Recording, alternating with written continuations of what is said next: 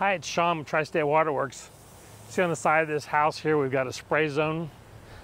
And sprays are very popular, used in lots of locations, especially where it's narrow like this because of their short distance. And what you're looking at here are 4-inch pop-ups. They only pop up 4 inches.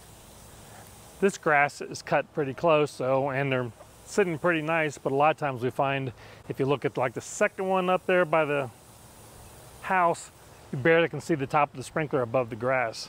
So in a lot of these turf fescue type lawns, they cut it 3 to 3.5 inches.